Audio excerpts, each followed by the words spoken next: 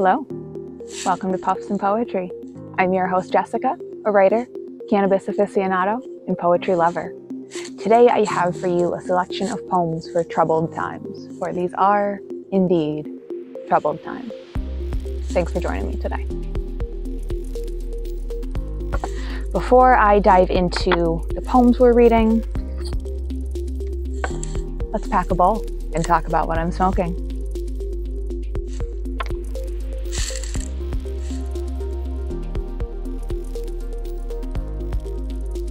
In my grinder today, I have a blend that I made, a type 2 blend, which means it has CBD and THC in some kind of ratio.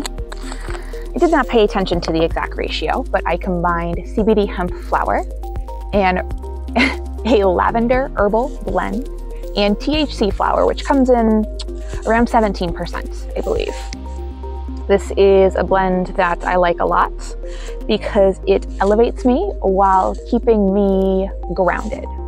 It does not send me to the moon as some higher THC blends can. I am also smoking out of my Ongrok Teardrop spoon pipe, and I like doing this for a smaller dosing size as well. So this is a smaller size, smaller milligram amount, it's a better way to say that, with a blend of CBD, THC, and some added terpenes.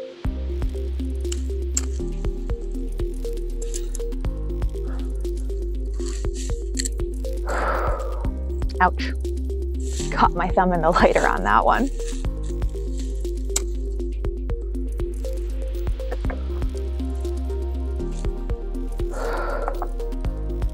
So today I am reading from a book of poetry called The Soul is Here for Its Own Joy.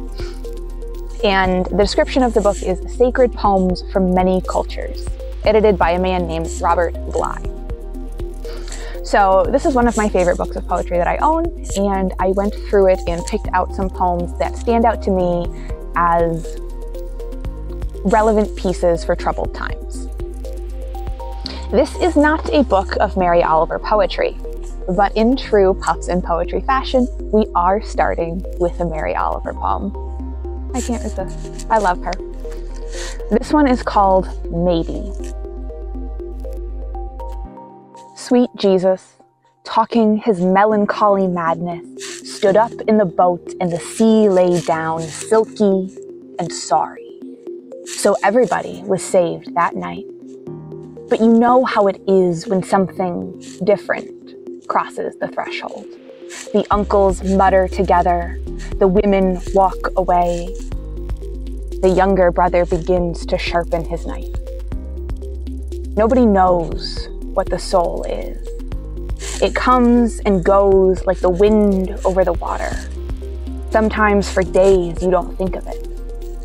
Maybe after the sermon, after the multitude was fed, one or two of them felt the soul slip forth, like a tremor of pure sunlight, before exhaustion that wants to swallow everything gripped their bones and left them miserable and sleepy, as they are now, forgetting how the wind tore at the sails before he rose and talked to it, tender and luminous and demanding as he always was, 1,000 times more frightening than the killer sea.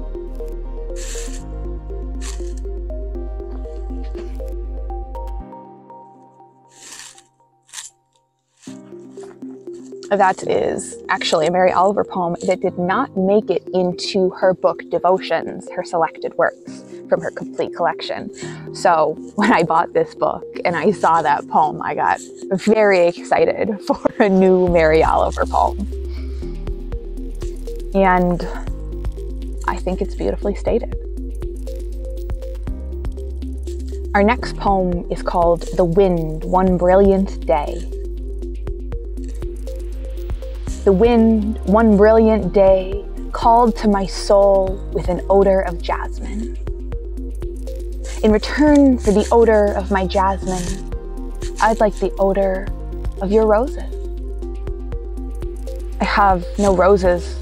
All the flowers in my garden are dead. Well, I'll take the withered petals and the yellow leaves and the waters of the fountain. The wind left, and I wept, and I said to myself, what have you done with the garden that was entrusted to you?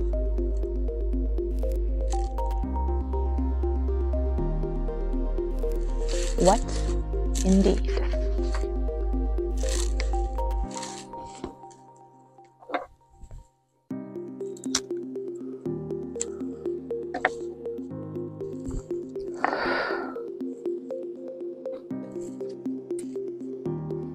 I did not bring a water or a beverage out with me for this, which was short-sighted because now I have a microphone next to my mouth and I'm trying really hard not to clear my throat after smoking that bowl.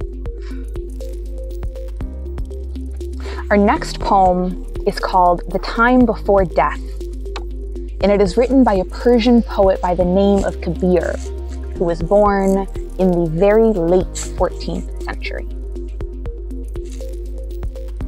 Persia was the ancient name for what is in modern-day Iraq.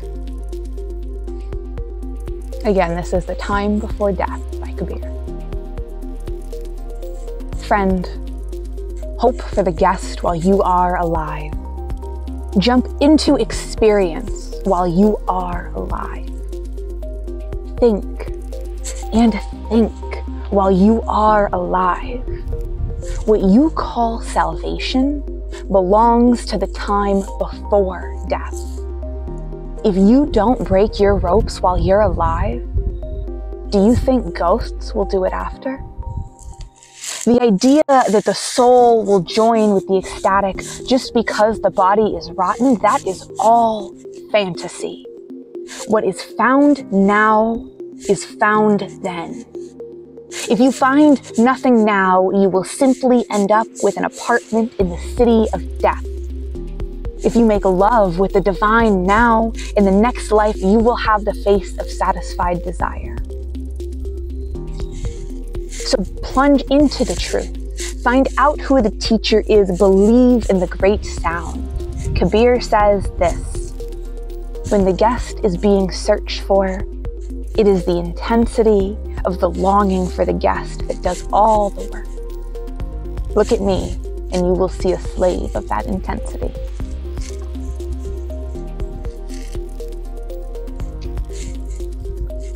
Obviously, Kabir's poems are very old and translated because they were not originally written in English.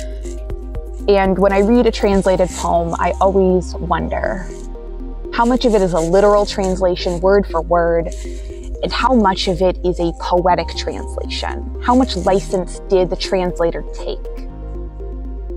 Kabir's poems have a tendency at the end to repeat the line, Kabir says this, which I just find interesting and a little linguistically awkward in English. And I wonder what it was like when it was written originally. But there are a few lines in this poem that stand out to me beautifully. What you call salvation belongs to the time before death. If you don't break your ropes while you're alive, do you think ghosts will do it after? The idea that the soul will join with the ecstatic just because the body is rotten, that is all fantasy. What is found now is found then.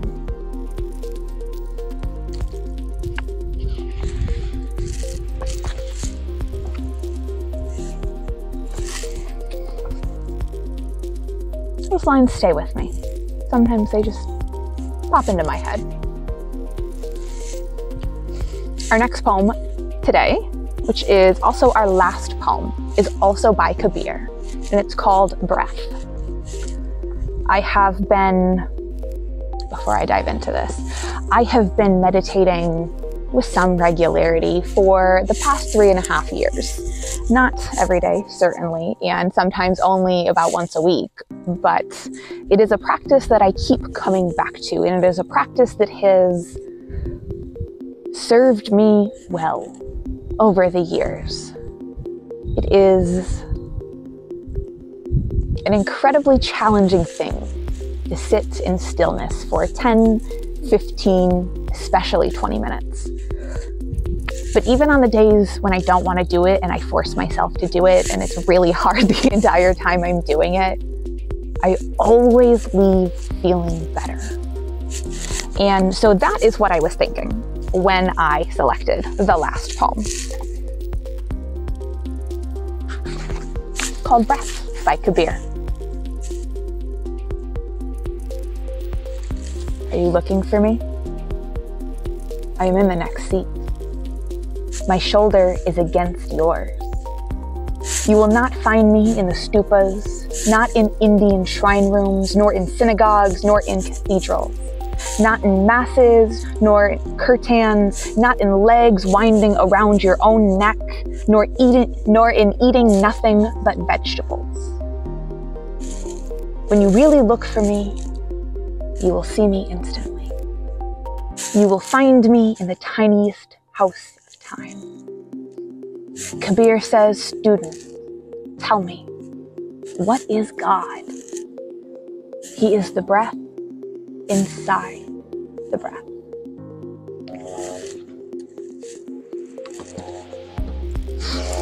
There is one meditation track in particular that I've been listening to by Ram Dass on Spotify this year. It will absolutely be in my Spotify top songs. But I got really unwell the other night and I was just in hysterics, you know, the way that you can be when everything is not okay. And in trying to help me, my partner put on that meditation. And it was so funny how even though I still felt unwell, I was incredibly nauseous, my body had such a physiological response to that meditation because I have sat and breathed with it so many times this year. And even though I still felt terrible and it was a really long night, that pause, that meditative pause took me out of hysterics in a moment where I did not see any other means of calming down. So that is just a thought I want to leave you with, that God is the breath within the breath. These are scary and heartbreaking times. We have never before been so connected to the amount of tragedy going on in our world from so many different angles, all locations. So when it feels like you can't do anything else, remember to breathe. Everything starts there.